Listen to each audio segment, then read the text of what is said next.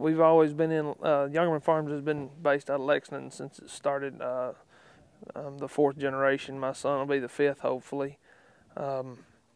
Started out, my great-grandfather immigrated from Germany and bought the land to cut timber for the railroad and then stayed farming. Our operation consists primarily of 1,500 acres row crop. We try to keep it 1/3, 2/3 rotation. We're adding cotton this year for the first time, so the first time since the 60s. So we're going to do a third cotton, third corn, third soybeans rotation. And we still have cows. We've cut back to 60 head of breeding stock. We stock the calves up to about 700 pounds and sell them. We've got a few roping horses that we play with too. The 2010 growing season was a little unusual.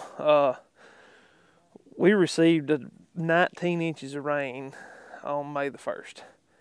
We had planted our first corn April the 17th. So we had 150 acres of corn, probably 16 inches tall. And it got under 2 feet of water. Had to replant quite a bit of it. We didn't get to plant corn again on May 15th. It got drowned out, and we didn't get to plant it by a 5-inch rain. And then we finally got to plant our corn June 4th, 5th, and 6th. We planted 500 acres of corn in 3 days. And the first planting in April, we used Agritane. I hate to say that, but we used Agritane with urea, and when it stopped raining, it didn't rain again until the middle of July. That corn didn't perform too good. The second planting corn, we side dressed in the middle of June and used NutriSphere. From June, we side dressed June the 17th or 18th, and it didn't rain till July the 15th. And you could tell immediately the day after it rained, the corn started taking up nitrogen again. It didn't volatilize, didn't go away. We ended up actually pushing, the yields were about 20 to 25 bushel higher with the NutriSphere as opposed to the Agritane.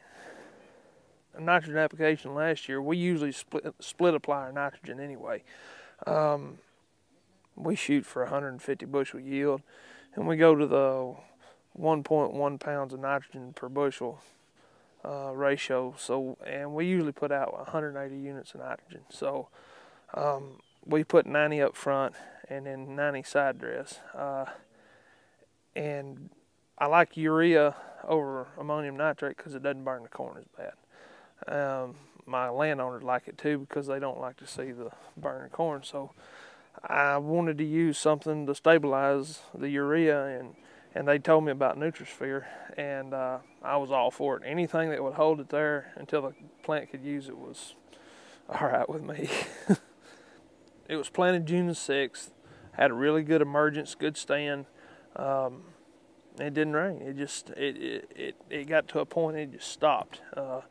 We applied to the side dress around June 17th, and it didn't rain until the 15th. And at that point, it grew very little. I mean, for 3 weeks there, it didn't move much at all. I mean, and it got really yellowed. You could tell it was stressed.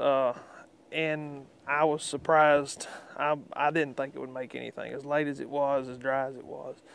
It was twin row at 36,000. It was too high a population for the weather. When it finally did rain, it rained about an inch and a half, and I mean it took off. It went from I thought we'd be lucky to get 50 bushel. It actually yielded 120. This coming year, we'll probably put urea down dry, pre-plant without a stabilizer, but all of our side dress acres will be with NutriSphere. With the heat and humidity here in Tennessee, it's a no-brainer. I'd recommend it highly. I think NutriSphere is probably the best nitrogen stabilization product out there right now.